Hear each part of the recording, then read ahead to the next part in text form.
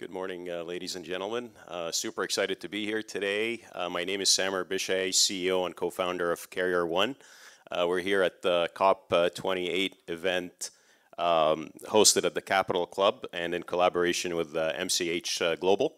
I'd like to introduce you to the father of crypto, the authority on blockchain, and the legend, David.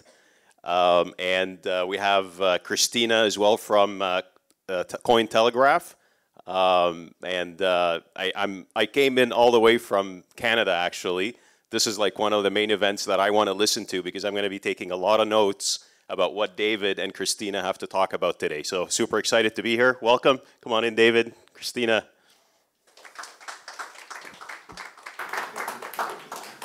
Thank you so much, Samer. Thank you for such a energetic introduction. I'm also super honored and pleased. I came here not from Canada, but from Italy.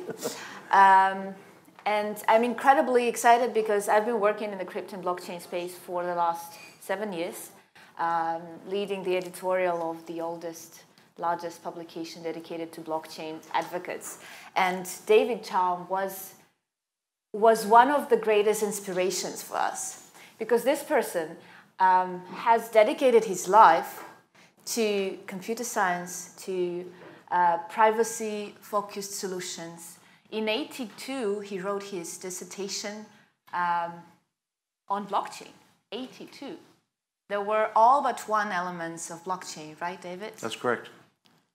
And yeah, he's called father of online anonymity, godfather of cryptocurrency, and I'm pretty sure that he will become other important parent to something that will have a great impact. So there is so much actually about you, a lot of different projects, digital cash, something that you're working right now on. I would love to start with a personal question. Sure, what no is problem. that you are most proud of out of all these great achievements? Or maybe I haven't even mentioned it. Well, to be really frank, and it's maybe a little bit out of the realm here, but I did make a very fundamental scientific breakthrough called multi-party computation. And it's a kind of thrill that you only get if you're really at like a world-class leading-edge scientist that stumbles on something that's really big. And so that was awesome, and I've received this award for the best and most enduring paper of the last 30 years in theoretical computer science. Now, when you dissect that, theoretical computer science hasn't really existed for much more than 30 years, and it's the first time they gave it, and it is a big deal.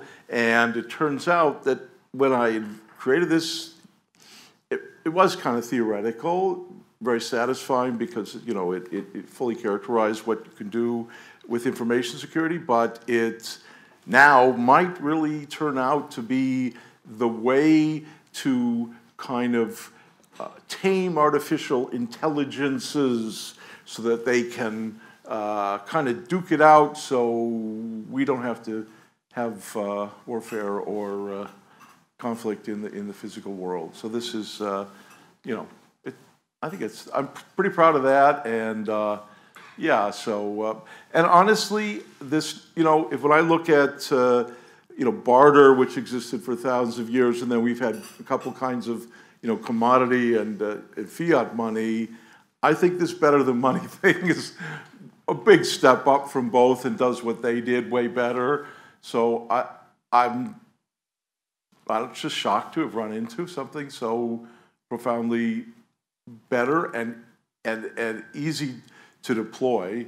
And I think its time has really come. So I think I'm very proud of that too. We'll talk about it in a second. Sure, no problem. I don't want to rush to that. I just because there is actually a lot of stuff we'd like to talk about in the meantime. Yeah. Oh gosh. This has been a revelation for me. Well, not a revelation. Actually, it hasn't been a revelation for me because you highlighted scientific things. So, do you consider yourself a scientist, the first place? Yes, actually, I do. Yeah. ladies and gentlemen.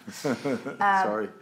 I think this brings me to a very important social aspect that, in my personal opinion, we still have a long way before the scientific circles, the academic circles, are integrated adequately with the business interests in the world. Yes. Can you elaborate a little bit on your Well, let me just give you a concrete experience? example, and this is not a planned thing, but I mean, Edward Snowden kind of shocked the planet, right? He said, you know, the government's been spying on everybody like you couldn't believe. Like they intercepted your equipment before it got to your place. They had deals with all the big, you know, social, Google and everyone to spy on everything you were doing. And I think the world was pretty stunned by that. And I had founded the International Association for Cryptologic Research, you know, to set cryptography free. This was about in '82. And, you know, I risked spending my life in jail to have a conference on cryptography because this was banned at that time. So I was at, you know, it's a very successful organization that I created. We have enough money to run the conferences for a year. We have 3 conferences a year and 6 workshops roughly. So we have enough money in the bank to run for a whole year even if no one comes to our conferences. And we're not affiliated with, we're an independent entity. So this is very unusual in the scientific community because I felt it's really important. The members could vote on things, you know, to create the position of the association. So I felt it was very worth creating that. And by creating it, set cryptography free because it became an international scientific association that the U.S. government really couldn't stop because that kind of thing is supported by the United Nations. Okay, but so anyway, so I'm attending the annual, one of the 3 annual conferences, that was actually the main one. It was just a couple months after the Snowden revelations, and we had about 600-700 people there, something like that. And you know, a lot of them I know, or they know me, and the most of them are academics, and you know, oddly, they all felt that, of course, I wouldn't be surprised that I've always known the government was spying on everybody, but actually, I remained neutral on that. I was shocked by this. I didn't know, and but they thought if anyone, you know, I would be the one. Do not scientists spy on each other? Pardon me?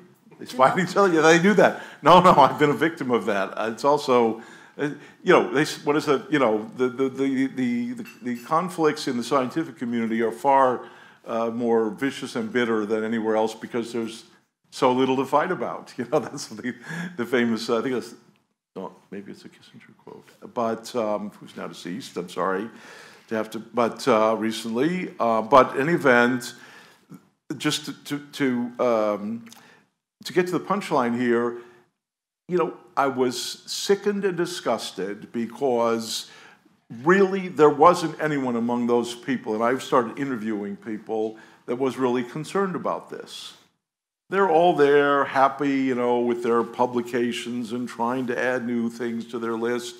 You know, I've talked to people at universities, like say, well, I've got this really great new interesting thing, and they're like, well, can I get grant money for it? Can I hire more students, or can I get the dean to like me? Those are the only 3 things that I care about, you know, and I'm like, well, no, this is like for science. Well, that's, you know, not really the thing. So I'm very much disheartened by academia.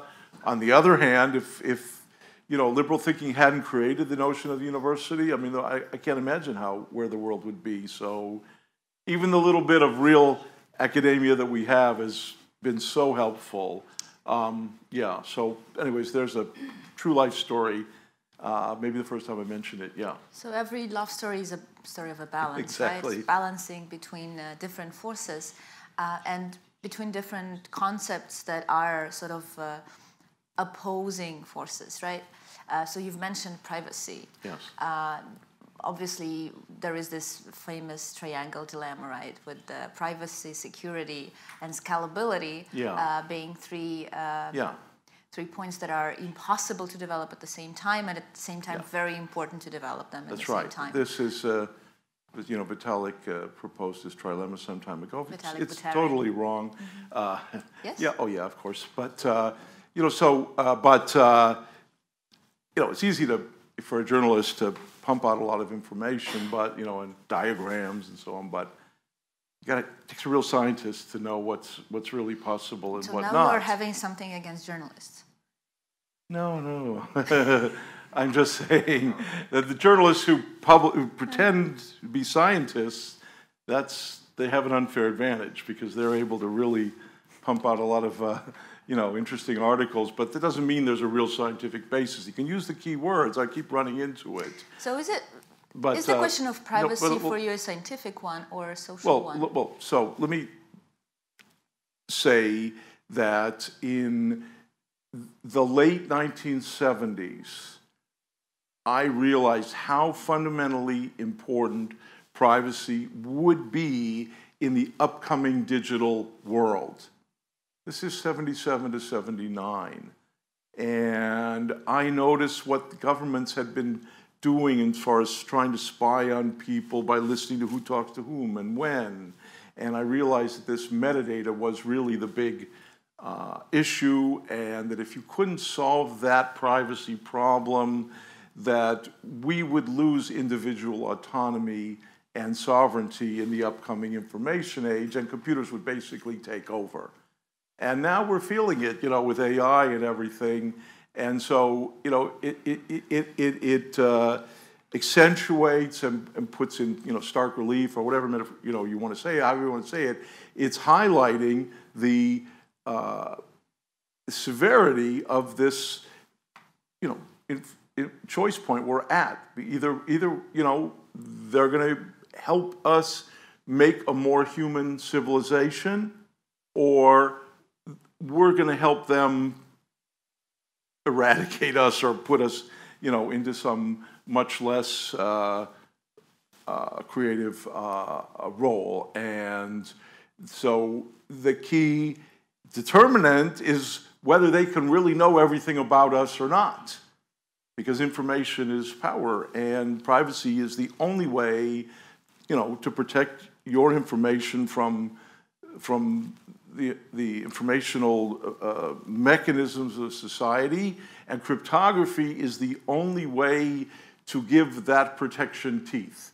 You can ask people to honor the secrecy and confidentiality of information about yourself, but even little kids know that's not always that safe a thing, because you never know if they betrayed it and so on. So with information, you have to keep it secret, otherwise you have to assume that it's going to get misused. And so cryptography is the only way to save civilization. That's what it boils down to, and that's my hero's quest, if you want to think of it that way. But I mean, it's not really like I'm doing it to try to, be a hero. It's unfortunately the case that I recognized this quite early on, and I felt that I had to do this. So I've been trying to do it my whole professional career. I think actually children maybe are smarter than like the majority of adults, just because we are too used to the status quo. And scientists, in my opinion, are the ones who manage to be eternal children and like to get surprised with the. That's in right. terms of technology, I think it's very important. Also, here we are at COP, and I've heard a lot of talks about transparency of data, and this is incredibly inspiring. How we can use blockchain for not disclosing everything while keeping track of everything. Zero knowledge proof technology that is something, in my opinion, also very revolutionary. So privacy is important. Decentralization is important. Why you think it can change the world? Why it can change the world now? And why this we need something that is better than money? Well, yeah. So what I'm really saying is not that we need it now so much as, to change the world. I think what we need to do is preserve the kind of world that humanity has lived in for the vast majority of its existence, right? where there is an expectation of privacy, because if you talk to someone somewhere out in the, in the forest or jungle or whatever at the beach, no one else can know what you're saying. And so that there is, we just have to kind of preserve that aspect of human experience in this, information technology rich world, which is, very hungry for information.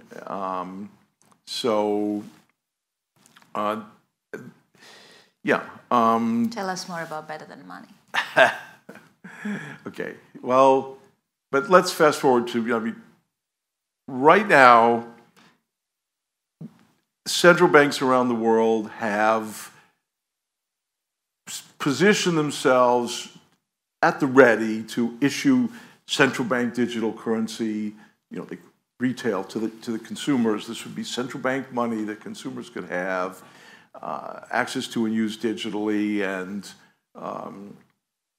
this is they've admitted it's a kind of defensive, protective stance to respond to the Facebook initiative and all the various successes that we've seen in the blockchain and cryptocurrency space and so on. And it makes perfect sense. However, it turns out, and this is an extremely radical thing for me to be saying here at the Capital Club, if you think about the excruciating irony of it, money is not the thing. Money is a screw deal for the poor, if I want to put it succinctly, excuse the coarse language. And really, it's a bad deal for us rich guys too, because what it's doing is keeping the poor poor because they have no way to accumulate wealth and no way to protect themselves against like inflation, and their value is being invested by others for the benefit of others instead of for their own benefit. And they're being kept out of the global economy, and this is, it's inhibiting the development of the global economy. So the rich people are actually kind of screwing themselves partly by keeping the poor people down through money. And so what actually is needed is money, just like the idea that blockchain is the only way to do this decentralization, the idea that money is the only way to deal with value is misleading. And so what you really need is simply a universal medium of exchange. That's all anyone really needs. And of course, just like a big corporation, you don't want to hold someone else's debt just so that you can participate in a medium of exchange. What you'd much rather do is hold the assets that you want to hold that are beneficial to you to hold, like investments and hedges and this and that, and then be able to draw from them directly as a medium of exchange into the asset portfolio of your counterparty with privacy in both directions and against, say, surveillance of the state or other actors. That's what you really want. And money isn't really what you want. It's not really good even for anyone. And let's think of it differently. Money was a natural a fantastic development for civilization, right? For huge improvement over barter, right? Because now you could. So everyone knows this, and it's evolved a little bit, but it essentially is something whose technology is rooted in paper or metal. And so with paper or metal technology, you can make money, and you can run countries and create tremendous economic growth like we've seen it. But there's something that's actually considerably better, which would let all value be invested in, I can talk about the benefits of better than money, avoided the global liquidity crisis. How many people here are worried about the global liquidity crisis? You know, if you go to the metro station, it might not be that. But if people who know what's going on realize that, you know, Silicon Valley Bank and, you know, GameStop, you know, these are, this is, you know, signs that it's a very fragile reality that we're living in here. And so Better Than Money solves that, because it's all asset-backed, right? So it solves that. And how many people spend time worrying that certain, you know, that popularism and, you know, these kind of strongmen leaders emerging around the world, and it seems like even it might happen in major countries, and it's pretty disturbing. All my family gatherings are focused on this kind of thing. It's you know, it's very much in the air, and you know, I attribute that to a very simple analysis that the poor either feel like they're in the midst of gaining prosperity for themselves, they're in a rising sea of prosperity, in which case they vigorously defend capitalism, and we've seen that in the last century. When the U.S. said we need everyone to come out and fight, you know, they just showed up. I think on the same day there was like almost everyone showed up. Whereas if you look at what's happening today, even 20-30% of American youth, I read, you know, they believe the system's not working for them economically. They don't see rising prosperity for them as a possibility, and so they just think it's not working for me. I'm just going to vote for some extreme thing. I don't even really understand what it is, but you know, the system's not working. Look at Italy in the 1930s. The system was not working for people. Democracy was not working for the common person in Italy, and they voted in Mussolini, you know, and then look at Germany. It's the same thing happened. So, you know, it's not, if you just look at it from an economic point of view, which I think is appropriate here, it's actually sort of rational that if the system's not working for you, you might just opt for something else, right? But if it is, you're going to defend it. So what Better Than Money does is it lets everyone on the planet participate in the growing prosperity, and in particular for themselves. And it has, you know, these additional benefits that it avoids the global liquidity crisis, right? And it also, you know, helps markets because you get more information. You know, a lot of trading is on a very thin pricing information. You may not know this, but it's quite stunning if you actually look. So having kind of crowdsourced pricing information will be tremendously beneficial for markets and to also make business more responsive to social issues. So I think it's a super good thing. And according to Condorcet's theorem, if you're into that kind of thing, you know, we'll get much better information from a lot of suppliers of information. So it's and if you look at, for instance, you know, IMF, for decades they've done their loans in, you know, the so-called special drawing rights basket of 5 currencies, because that's the best way to do loans. There's no question. If you're, depending which side of the loan you're on, you're looking, you know, you don't want to do it in a single currency because you're afraid it might go up or down and you might, you know, be at the short end of that. So you're much more willing to do loans or any kind of future payment if it's denominated in a mutually agreed basket. Well, with Better Than Money, becomes trivial. Right now, even the World Bank does not use SDR because it's just too complicated to administer and whatever. It's ridiculous. But with Better Than Money, you know, you could use it to pay your utility bill, you know, for any kind of future payments, for you know, it can be used for supply chain and all kinds of you know, derivatives and so on. So it's fundamentally better for economic activity, and so it will encourage. So we're talking about, yeah, it's just that we've grown up with a love of this primitive instrument, money, because it was inconceivable that there could be anything else really. It seemed like a miracle that it was the universal medium of exchange. And, believe me, it was more universal like a decade ago than it is now, right? There's already moves afoot to, ununiversalize it, as you know, and weaponize it, and there's a lot of energy around that, and also in the blockchain space, you've seen a movement in that direction, efforts to sort of tokenize all kinds of assets. Well, these are all sort of clumsy precursor steps in the direction of better than money. So if you look at what the financial system, the Bank for International Settlement and central banks are doing, and many commercial banks, they built this CBDC technology for wholesale and retail and so forth. That's the perfect building block for better than money. So they, in their own defense, have created the seeds of their own destruction. That's a perfect thing to build it out of. And I happen to own the best CBDC technology that's out there.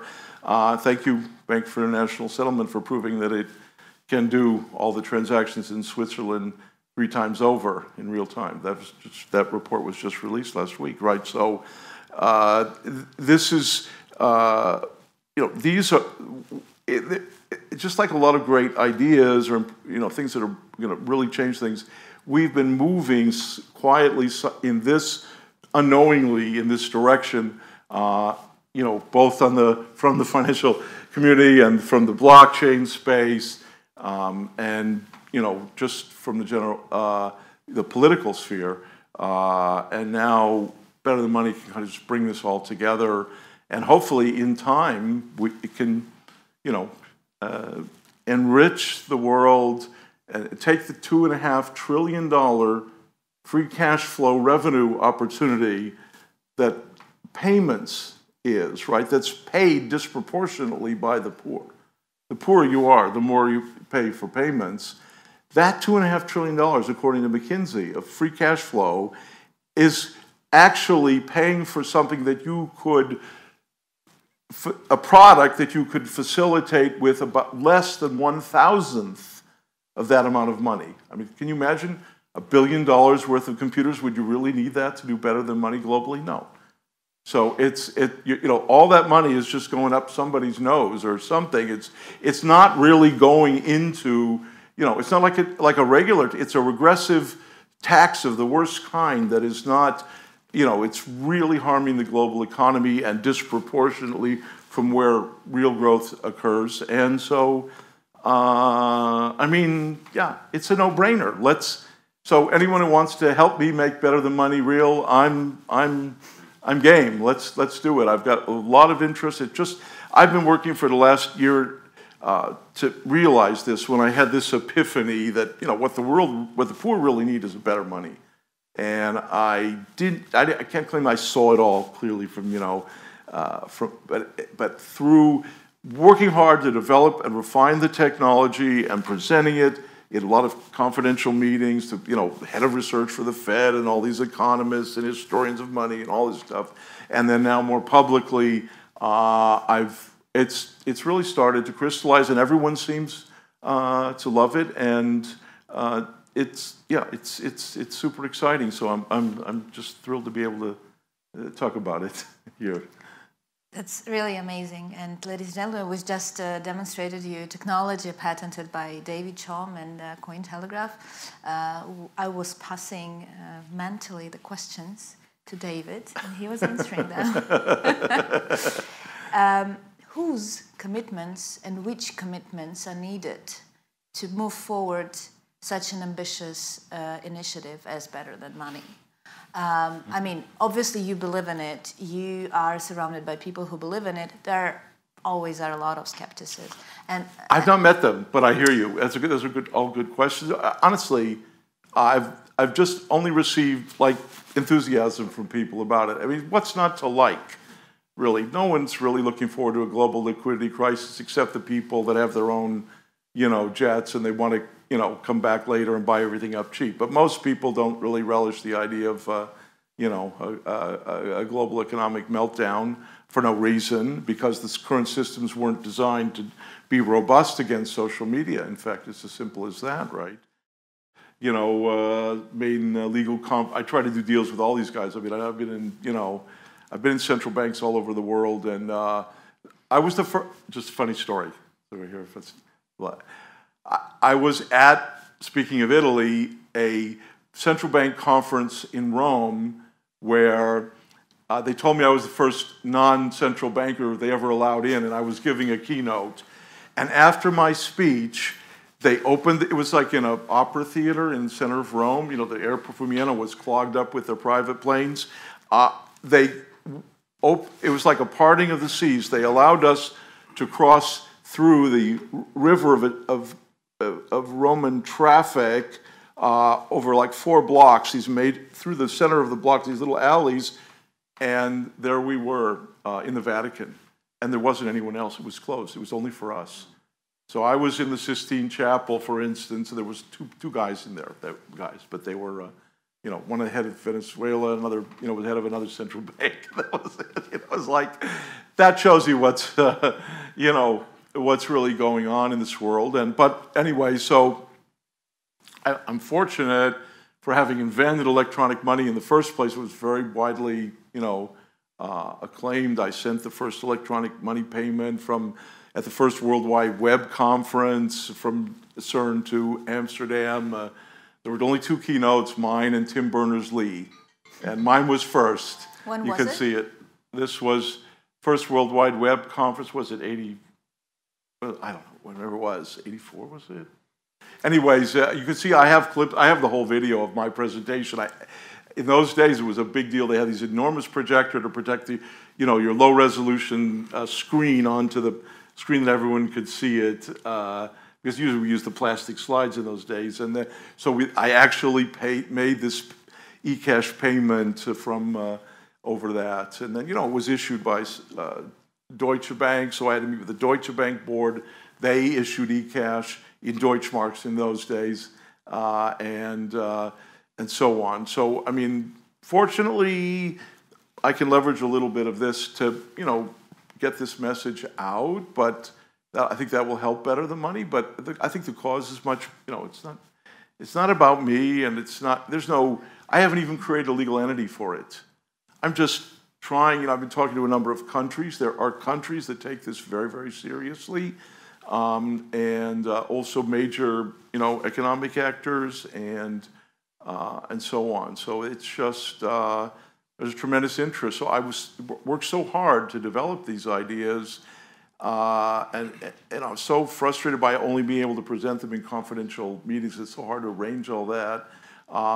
So I made it public a couple weeks ago in Singapore Financial Festival, and I hadn't really had a chance to think about how to deploy it, but now people are coming to me, and it seems there's a number of avenues, and that's great. But it's an idea whose time has come, and it's not really. I mean, it's revolutionary, but it's actually just sort of a continuation of trends we've seen. You've been bringing this revolutionary things we were talking about 84, so it's 40 years. Yeah. And I see that your eyes are shining when you talk about this.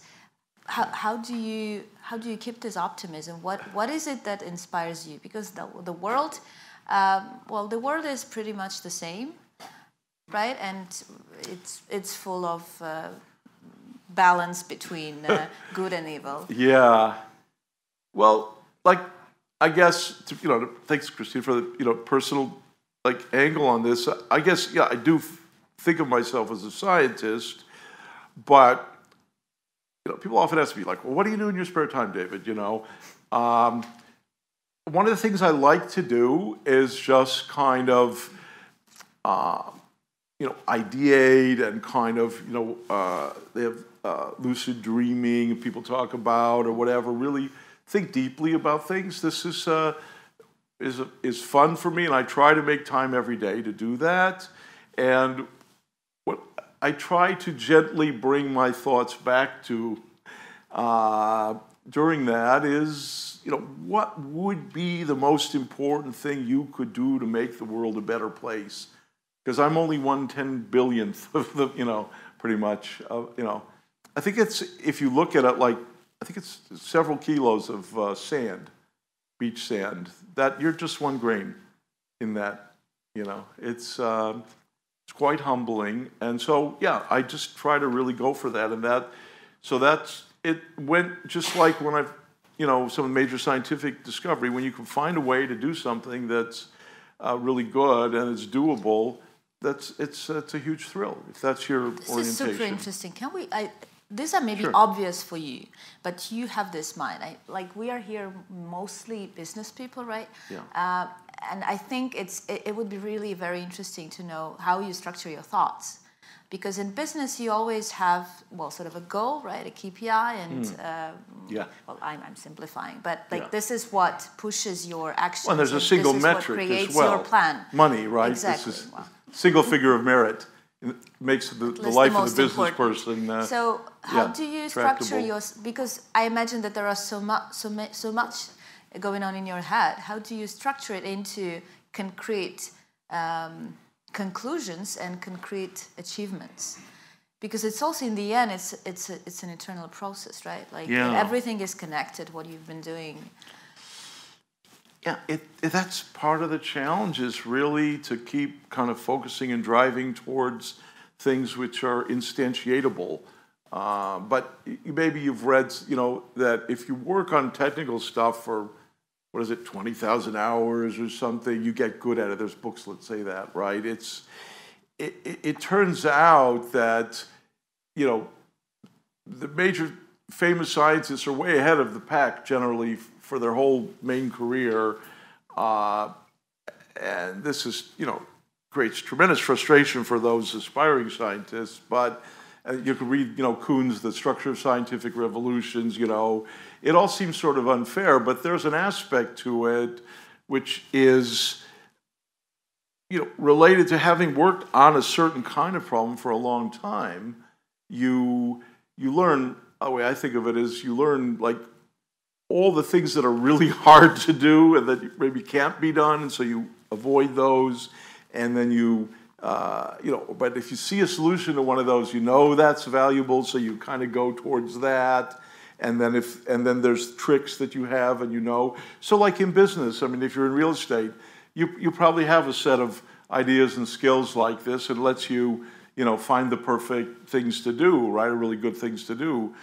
So in science, that accumulates, and it's even better than I think in real estate, because, you know, some of these ideas that you have, and like the little, we say, theorems you prove, or the little arguments you make, convince yourself of, or those aren't public. So you're accumulating, you know, secret weapons, special secret sauce, and knowledge, and I don't want to take this too far, but also, you know, in design they speak about design languages. Perhaps you've run into that. Well, yeah, in science, the language that you use to think about ideas is very helpful to moving them forward, and it's your own private language usually. I mean, you might share it with your graduate students, but it doesn't appear. Scientific papers, it's just like the conference I was mentioning, they're deliberately written to be very hard for other people to understand, right, and look very impressive. Thank you for admitting that. Right? Well, you know this, but if you're trying to change the world, like I have been, you know, you really go out of your way to try to make your work understandable to others, and that's why I put a substantial effort. How do you manage your success and How do you measure your success, and how do you measure your own satisfaction with your thoughts and your scientific activity? Well, I think that being judgmental is not really conducive to a creative process, so I'm not very critical of myself. I just keep going, trying to do the best I can, I guess. So, yeah. But I'm stunned by the better the money. I mean, why me? Why would I have to figure this out? All these economists, all this stuff going on, and I just, you know, it's like fish and water, right? But when you're doing basic science, the things you find were already there before you got there. So you really can't take credit for them. you know, you could take credit for your effort to find them, or the fact that you know, have directed yourself towards these things of significance. But the ideas themselves, they were there already. So, you know, yeah, I don't really, I wouldn't want to judge myself by the quality of the things that I've achieved, because I think they're things I've discovered. So actually constant thinking out of the box. I think this is important. Yes. Just to give a context, let's maybe talk a little bit about other crazily ambitious ideas that you're working on right now. Well, I'm not going to, I'd avoid that characterization, but since we're at COP28, you know, we do have the AstroCool project, and it's a very simple idea that I had, which was to move, but I worked on it really hard. So that's the thing, you know, people think of these, you know, popular heroes, they just come out and sing these amazing, you know, things, but they have to work really hard. Someone's working really hard to create all this stuff. I would work really hard to create this, but it's a simple idea now, but it has evolved considerably. Basically, you can simply move moon dust. You know, the moon is covered in 5 to 15 meters of dust, the whole moon. It's a very fine powder because it's being pummeled by, you know, asteroids for billions of years. And you can move that dust to what's called the Sun-Earth L1 point, which is the gravity balance between the sun, which is massive, and you know, the Earth is tiny. So it's about 1% of the way to the sun from the Earth. And so as the Earth goes around the sun and the Earth, you know, orbits and the moon is involved a little bit, that point always stays blocking sunlight that would hit the Earth. And so that was my idea, to move the moon dust there, and it turns out that other scientists have thought of related things about building mirrors and stuff there. So it turns out it's actually feasible to bring the Earth to pre-industrial temperatures, to reduce the average temperature of the Earth by 2 degrees centigrade by moving. It's a lot of moon dust, but it's not, as McKinsey said, oh, it's going to take $10 trillion a year to, you know, maybe make it down in all this. No, we can go back to pre-industrial temperatures from way under $10 trillion, and probably we can make a profit doing it, because if you sift through all that moon dust to launch it over to the L1, you're going to find some interesting stuff in there that, with the same technology, you can also send it back to Earth, and then you can kind of let it waft its way back down with these existing technologies. So you can deliver these, whatever, you know, precious metals, isotopes, things people are interested in. Even if just there's water in moon dust, there's a certain moisture level, and water on the moon is extremely valuable if you want to make conventional rocket fuels, you know, hydrogen and oxygen, but you can also use it, you know, to get oxygen for people and stuff. So it's there's a lot of valuable stuff in it. So we have to sift it. So you know, it's very consistent with the so-called cislunar economy that, you know, some of the biggest nations are involved in this kind of, let's kind of get out of the business of funding space research and let's private industry figure out a way to make money between like the Earth and the moon and stay up there and do stuff. Well, this is the perfect thing for that. So we're able to do that. Another thing is Project Zanzibar, which was, you know, came up. This is a technology that, it's a privacy technology that takes fingerprints or retina scans and allows them to stay encrypted all the time from the moment of capture and be controlled completely by consensus on a blockchain. So there's billions of people on the planet who've given their fingerprints and eye scans and stuff to computers, and it's just a matter of time before that stuff leaks out, unfortunately. And if it does, those biometrics will never be able to be used again for anything. This is a destruction of the commons, and you know, and so with this technology, the Zanzibar technology solves it, and we have this. It's figured out. We've got an op-ed that explains it, you know, pretty simply, and so that's watch this space for that. And there's so with this so-called U factor, which is a different kind of identity technology, which is that you can prove with sort of zero knowledge, is something I had a lot to do with, by the way, but that is, you can prove that you know the private key, and you can easily reconstruct the private key that corresponds to a particular public key. And if you know about this domain, that's really interesting because it means that any message that's sent encrypted with that public key, you'll always be able to decode it. And so even if someone wants to pay you for a vote, you can always secretly cancel that vote because you have that secret information. Or someone wants to steal your money and use the privacy that was afforded to you for their own evil purposes, you can always allow that money to be traced. So it's kind of an interesting thing about, empowering the individual actually helps create, the kind of free societies that we would like. And that we've talked about some of the AI stuff, the multi-party computation, and so there's a bunch of stuff. There's a little book, maybe some of you might have heard about it. Maybe it will come out someday. Right now, it's just circulating among the. It's anonymous, but when you read, you recognize. Yeah. So I have like a vision for the future where the public basically demonstrates through another technology, which is called Seventh Estate, which we've demonstrated now a couple of times. It's a way to do a public opinion survey that's provably untamperable. So you can prove that a majority of the population supports a specific proposition. You can use that to back the astrocool going forward once it's sort of demonstrated, which is its current phase. It looks like it's sponsored by the German government now to prove that it can basically work.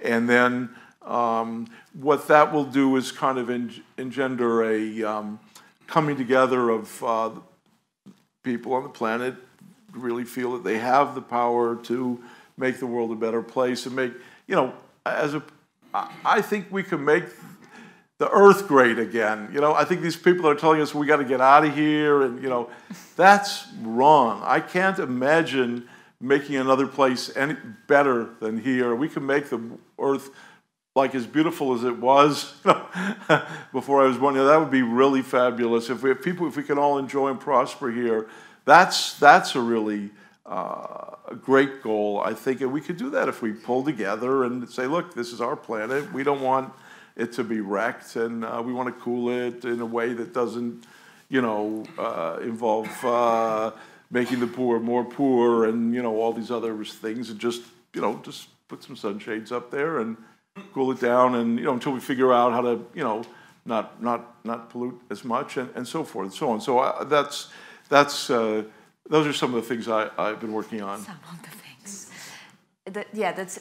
I'm genuinely infatuated, and I think you're being humble. It's not only about making the earth great again, but also making the humanity great again. Yes. What David just mentioned, that is like one of my favorite part of the books, is it's actually the revised version of democracy. So, yeah, with a different approach to voting.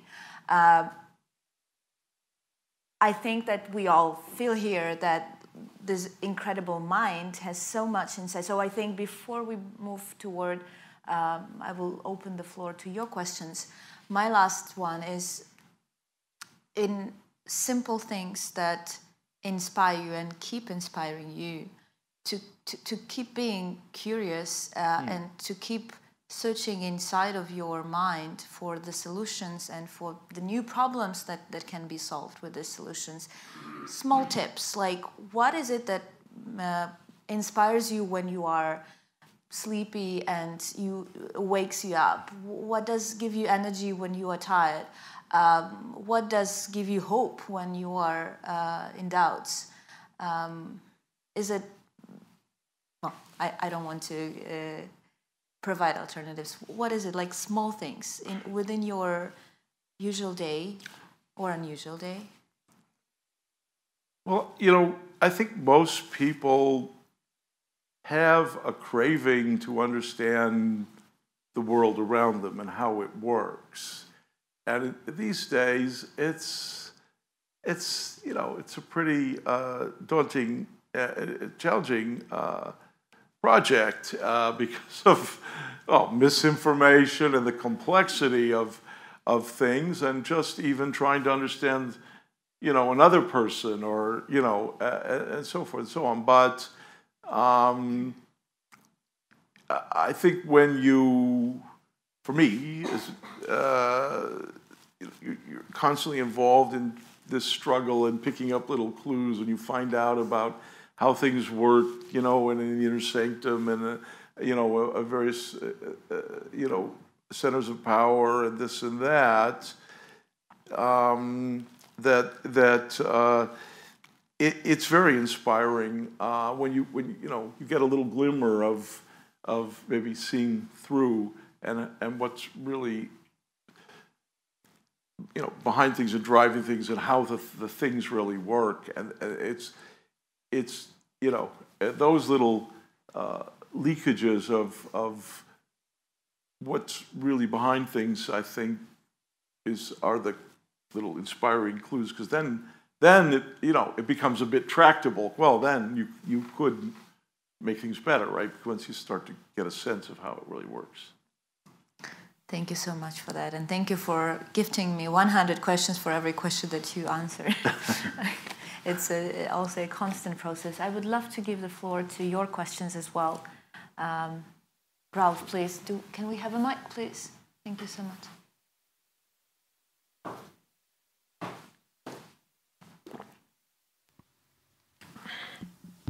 We cannot even give you...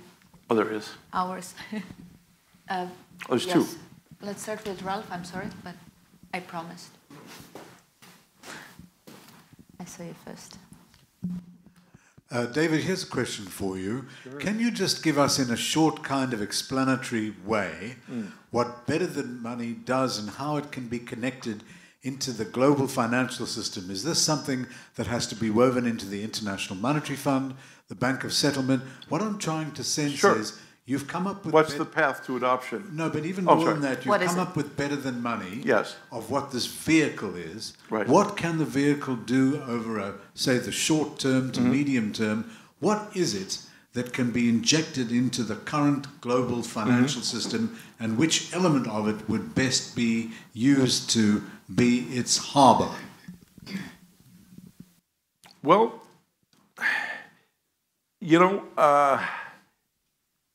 like I said, I've spent a lot of time, a friend of mine at Berkeley used to say, twirling with the powers that be in the global financial system. Like, I've been in those inner sanctums, in those, studied all the mechanisms, the plumbing of the global financial system, if you will.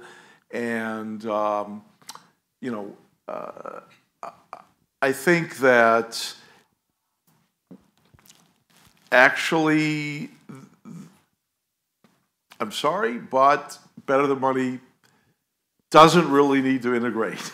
It can basically overlay on. I mean, so very concretely, and in a few words, I'll say that if a major blockchain project emerged to do this, or an existing centralized blockchain exchange of the first tier, of which discussions wanted to do this, it could be done in a matter of months, and that because we already have the user software that's running on a smartphone app. It looks really. We tested it. People like it. It's easy to use. It's really just an app. It's not like a whole trading desk. It's very simple, and then it could be deployed for the unpermissioned, for the blockchain kind of assets globally from one day to the next, because this is unpermissioned.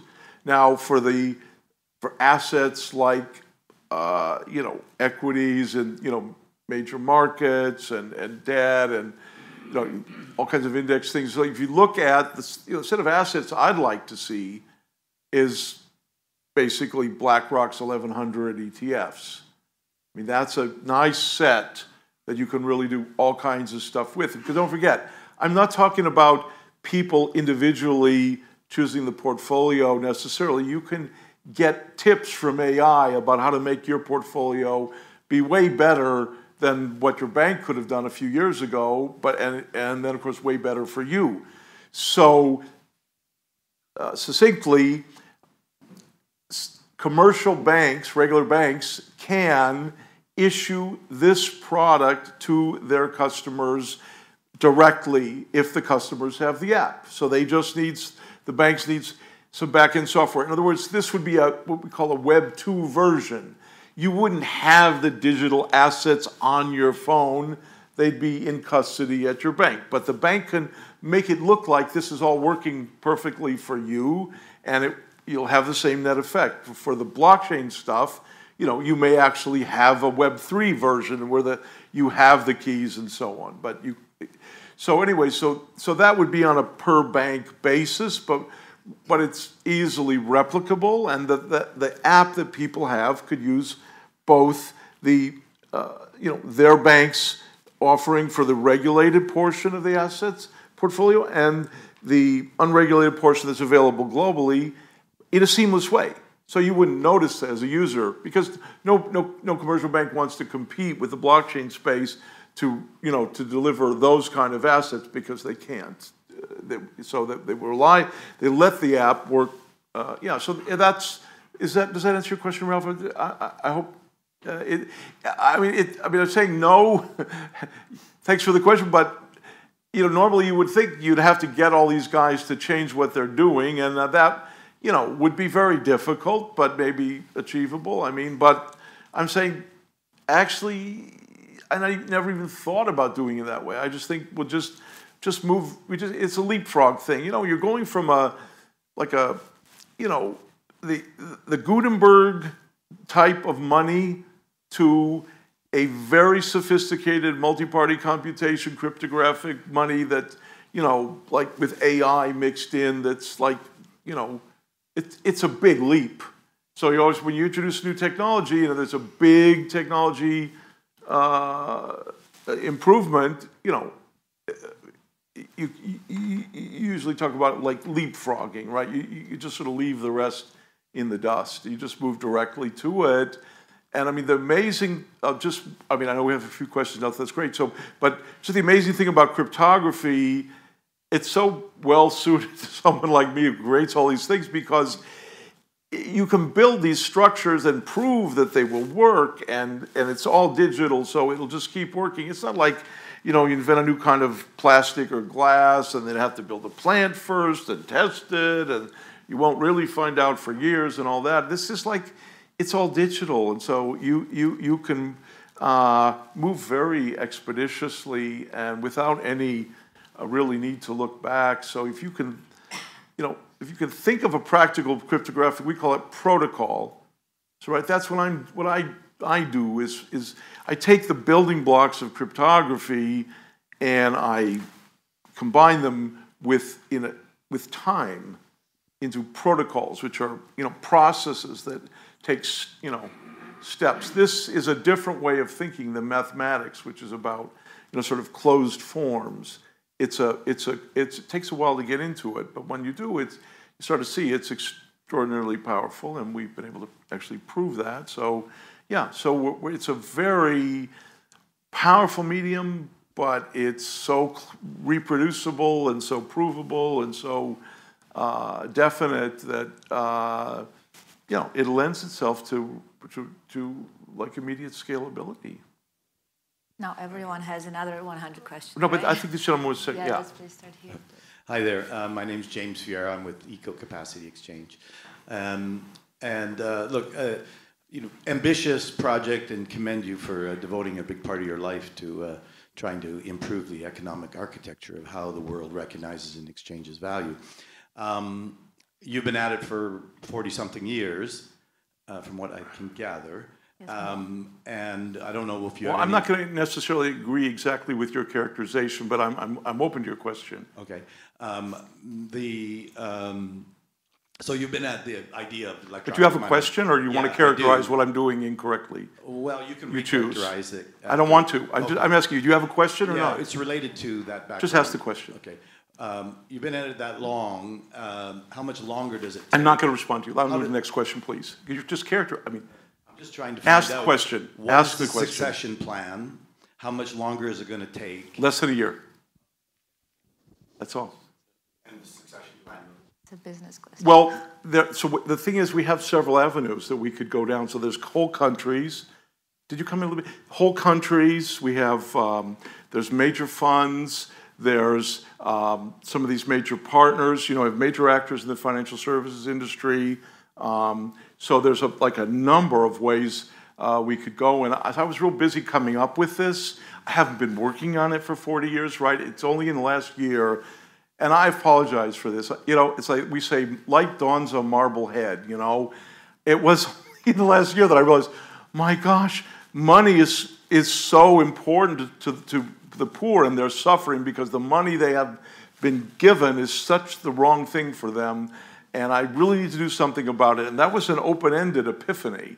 And I just started working on it without a real direction. And I just kept pushing and refining. And so it's come together relatively quickly because, weirdly, I was able to draw on the stuff the Bank for International Settlement paid for that was just made public, you know, a couple weeks ago. And a lot of the stuff I've been doing, that was based on my earlier work with eCash. So there's a lot of cumulative development, and everything was just sort of in place. So I just sort of walked in and said, here, this is kind of how to do it. And then I got a lot of great feedback from people, you know, and I was inspired by other scientists. There's a nuclear scientist who has written about, you know, very concerned with liquidity crisis, and he's been helping me with this project. And you know, I had the opportunity to speak to a lot of leading economists and head of research at the Fed, and you know, all kinds of people. And so, you know, it takes a village, but this is incredible. yeah. Like so many different backgrounds who are. Yeah, I mean, I got, you know, so when I was keeping it under wraps, I was still getting, I was seeking out, you know, I was hoping someone would say, oh, David, this is, you know, economists already figured this out years ago, or we're already, you know, no. It was, I kept trying to find someone to say they could find it in the literature or something. No, this is a fresh idea, and so I'm on the hook for having to do it. Other questions? Yeah, absolutely. Sorry. Here and then. Yeah. Hi. First of all, thank you for your reference to Kuhn. It helped me understand what you were talking about as a paradigm shift, which is what you're saying. Is that what you're saying better than money is? It definitely is a paradigm shift. I was also trying to say that, you know, when I read Kuhn, and I was a student at Berkeley, I used one of the famous electronic money results was created 10 meters from where Kuhn wrote that book. He wrote it at the forum, and we did there's a Fiat and Noor, my co-authors on offline electronic cash. We sat at the Cafe Med, which was next door. Yeah, go ahead. Sorry, funny thing. My question is really elementary. So you have this digital currency. What is it backed by? Assets that are freely contributed. And Okay. So it's not a super currency. So you know, it's not a currency of currencies. The structure imitates that of fractional reserve banking. So there is kind of a central entity which can be replicated, but in the simplest case, it's central, single entity, where each asset provider has to have like a reserve account at the central entity, if you will, in what might appear to be a super currency, but it never actually is taken by the. It's just we call it a liquidity buffer. It's locked and unlocked, so that the central entity can give finality to the transaction from the payer. So as a user, you think it works. It's instant.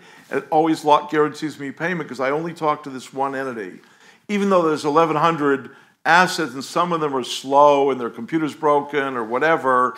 It doesn't matter. It always looks like it's working perfectly fast because you only have to talk to the central entity, which then locks the transaction, guaranteeing finality, irreversibility. The counterparty doesn't receive necessarily good funds or the ability to unspend the value instantly, but they could, depending on the asset providers that they've chosen. So some of them may be very, quick, and others may be slower. That's up to them, if it makes sense. So, does it answer your question? yeah, very scalable in that sense. Helpful. Thank you. Thank you. First here and then you. Thanks, David. Absolutely fascinating. Professor Lisa Wilson. I do a lot of work in emerging nations and obviously in carbon markets at the moment, particularly around Africa. My professorship is actually from South Africa, and it's not academic based; it's actually industry based. But I'm actually hearing that this would actually be a profound impact for the nations of Africa and carbon markets. I'd love to hear your thoughts on that because I just think this is just fascinating. Yeah, so to be quite frank, I mean, obviously Africa is the most, and Indonesia, Mexico maybe, places where we're going to see the most fundamental growth because of the demographics and research, all these factors, and we're starting to see already some real movement in some countries, and ironically, Africa, sub-Saharan Africa, we're talking about, is, from what you read, potentially the biggest victim of global warming, right? It will cause death in a large portion of sub-Saharan Africa because of the subsistence farming and the weather patterns and so on. So it's a life and death matter. That's where you find the most activism, really, because so Better Than Money can help, developing countries participate globally on a level playing field, and involve their populations in really participating in the global investment scene, and that will help the global investment scene. And from what I understand, it's really it's very popular in Africa, in these emerging economies, to be investing in things, and I think people sense that this is the way to really move things forward. So yes, however, I'm not sure that I am a fan of carbon credits, and that's not because of the problems we've seen. I was working on carbon credits and using eCash for them in the 1990s. If you can believe it, with a guy named Arndt Weber. He's a German scientist entrepreneur, and we were scheming up these carbon markets and how we would use eCash and all. I mean, I get it, but I am a bigger fan of Astrocool. I do think, now, go ahead, shoot me, but I think that there's a lot of, well, I don't think it's necessarily disingenuous, but it is, there isn't that much openness to a way to really solve these climate problems fundamentally. More or less, there's more of a feeding frenzy on all the benefits, the R&R, travel, and investors gather together and say, well, we've got trillions of dollars of assets under management. We're not going to let poor countries benefit, get more energy. I think there's something wrong with this picture. If people should look a little bit at how we could just solve the problem, just cool the planet back down until we have the technology and the fusion and all that to do, to take the carbon out and so on, and and all that. So I'm sorry for I don't want to, I got enough things to battle with, but that's, I have to say, because the Astrocool, it's a clean kill. There's other metaphors I could use, but it's a way to just solve it basically gives us a global thermostat. And if you're against that, and you'd rather see a lot of people really suffer economically, or die because nothing is done, then I can't really support that position. I think, but it's not a tech fix, but if we can create a global thermostat so we can keep the planet cool until we figure out how to live here without like heating it up, and we don't do that, we do some other stuff because we claim that we can't do that, that is morally bankrupt. That's a very bad thing. So I think it's incumbent upon us to at least put a fraction of the energy and attention, I mean metaphorically, the effort that we're putting into all these, sort of mediations and markets and so on into, hey, is there a way just to, slow this process down, to stop it so we can, get on with trying to make the world a paradise again. I like the way you moved from euphemism to like straightforwardness. Here, please. Hi, hey. David. Nadim here. I have a question and maybe then a statement, if that's okay. All right. For you, Eugene, you can make a statement. Just don't make it about me. Make it about something else. That'll be good. Kristina previously asked you, what is it, or in other words, what are you waiting for to make better than money your reality? And you've said a lot around the topic, but there was no direct answer. Like, what is missing? Is it people? Is it a company? Is it an institution? Is it a guy or a girl? What is it? Well, I characterize, let me try to be more direct. I think that in principle there's sort of three potential obstacles to better than money, right? One of them would be that it's really hard to get the legal and other structures to have effective custody of assets. But I think that ETF, it's a $10 trillion, it's 10% of global assets under management. It's a done deal, right? That's not a question. It grew like this.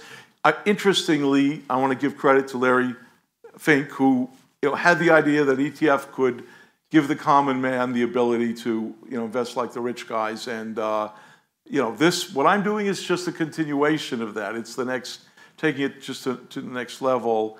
So that's that's that kind of legal technical aspect. Then there's the technology aspect. Well, that's the Bank for International. The Tourbillon Project report shows it's crazy, but the technology that you would use to make a CBDC is exactly the same technology you need to make a platinum what I call a provider within better than money. In other words, for each particular asset has to issue a digital token, but the way it would do that would be using the CBDC as if it were the central bank of platinum.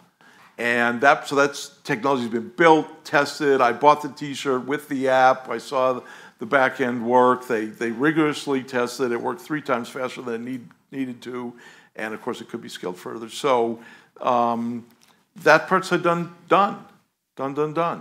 And the third part is the business mojo to make it happen. And look at Alipay, PayPal, Visa International, MasterCard, the hungry number 2. There's a lot of options. Look at the first tier exchanges, centralized exchanges in our space. I think you're one of the blockchain people. I judge by your garments.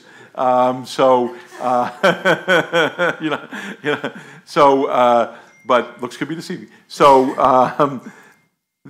so I think those are the 3 components, and so that third one, there is no. I don't have.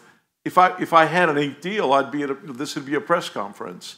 But I was busy figuring this all out, and now I'm talking to a lot of people. There's a lot of interest. I ask people, are they interested? They say, "Are you kidding?" And I'm thinking, maybe they're not interested. They say, "Of course I'm interested." So this is the reaction I'm getting. I'm not getting, people saying, "Well, that's nice, but we're gonna, watch out, we're gonna block you or something." No, it's like people are excited about it across the board, and I'm in a lucky position that I have ownership of the global patent portfolios for the underlying technology, CBDC with privacy, and now this, and the user interface even. So, but that I've always believed in patents, because if you want to get a lot of mojo behind something, then you have the patents, and that can help you do it. So I'm talking to people, and I'm getting on a plane and going to talk to another country. And then there's real national interest, and it unfortunately, blockchain, as you know, in our space is not well understood by the top people generally in most structures, but they have people, and so you have to kind of educate those people, and they have, so it's a little bit time consuming, but when you have a competitive situation, of course, that can expedite things, and that's what, because I personally feel we have to get going on this, because the global liquidity crisis, big problem. That could just wipe things out for a few years, and if I can do something to help avoid that, it's inexcusable for me to, go on vacation or something. So I'm just trying to make it happen, and if it's not the optimal way, but it's expedient, and it will, have a high certainty of being able to move forward, then I'll go with that. That's kind of so that's kind of the situation. Does it answer your question? It does indeed. Can I go with my statement now? It wasn't a statement. Yeah, I didn't say it yet. So my statement is, I've been working on something relatively very similar. Oh, good. For the past 4 years. Wow. And all I need is a person like you, and that's it. And that's a great statement. I have the key to the golden door. Oh, okay. Yeah. So cool. If you want to take it on, you said earlier you only met enthusiasts. Yeah. I'm not an enthusiast. I'm a doer, executor, real one. So. Okay, great. Let's talk. We can join us for our lunch. We're having a little lunch. Capital Club connections. Amazing. Yeah.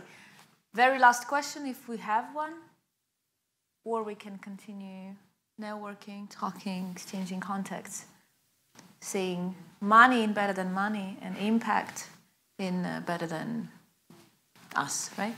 Right. Better version of us. David, thank you so much. It's the morning, but my brain feels like, I think you cannot send more than one conversation like this per day, just because this is so inspiring and energetic. Thank you. And you are a person who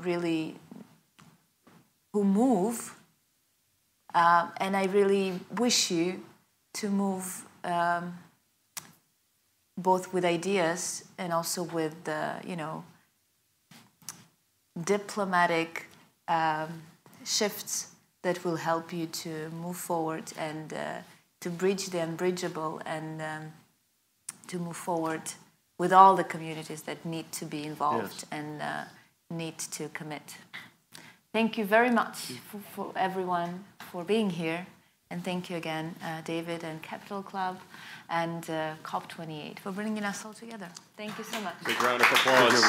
Thank you. Very insightful, amazing conversation. And thank you once again, David Chaum and Kristina for this, and Capital Club and